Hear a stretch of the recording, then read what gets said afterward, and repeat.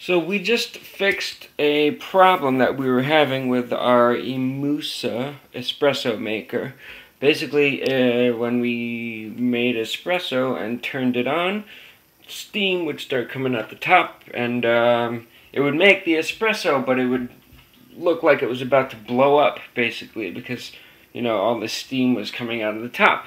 So, and also the milk steamer wouldn't work. So we thought it was broken, and we gave the company a call, and they had pretty good phone support. Basically, they told us that the this milk steamer was clogged with dried milk. So the very simple solution, basically, you just take this glass of water and turn it on. Turn on the steamer. And get it all in there.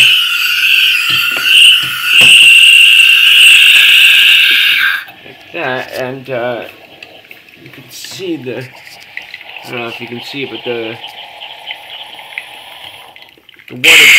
water turns all cloudy because it is actually cleaning that dried milk out of there. And basically, I just do this every time now, and it never gets clogged, and we don't have that problem with the steam coming out the top. So now it's working perfectly again.